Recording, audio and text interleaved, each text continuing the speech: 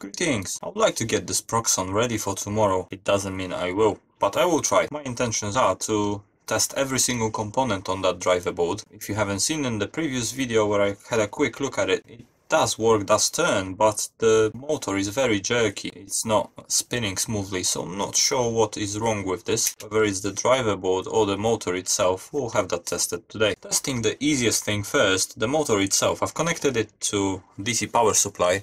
I've got it at 28 volts right now, and if I switch it on, it runs absolutely smoothly. Yes, it's not up to full power, but yeah, motor is not the issue over here at all. I've just noticed something. The wire that goes to the motor is holding on just one strand over here. It's not really well connected.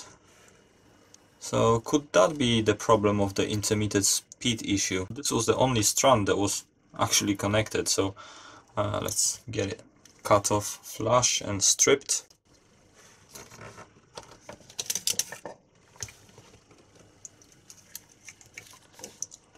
Okay, that's connected properly now. I've got it connected to the mains. No, that was not the problem. So I've desoldered the caps from the board over here. 3 of those X2 caps, 275 volts rated.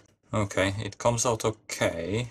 And this one claims to have ESR of 2 ohms. Let's test it again. Yeah, so that's a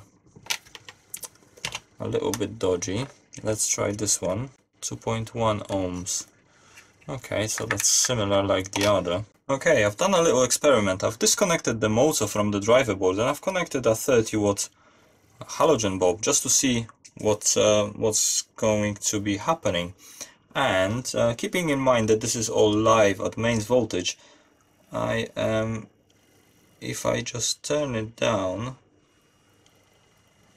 you can see it's flickering. It's not switching smoothly. I mean, this circuit should be switching at 50 Hz, but it's not, and this is where that jerkiness comes from.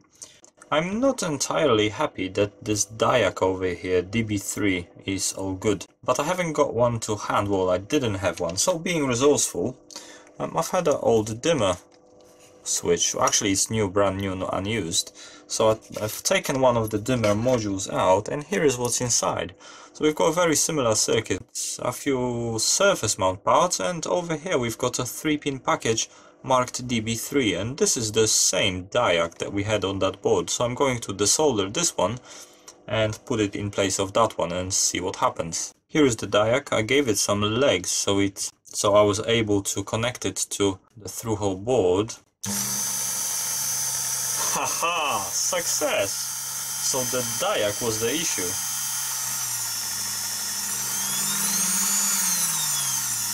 Okay, I am really happy with that. Let me give you another zoom in on this contraption. So I was able to get it fixed using some salvaged parts, or a salvaged part. This diac, little diac here, DB3, and this was pulled out from a dimmer switch, like this.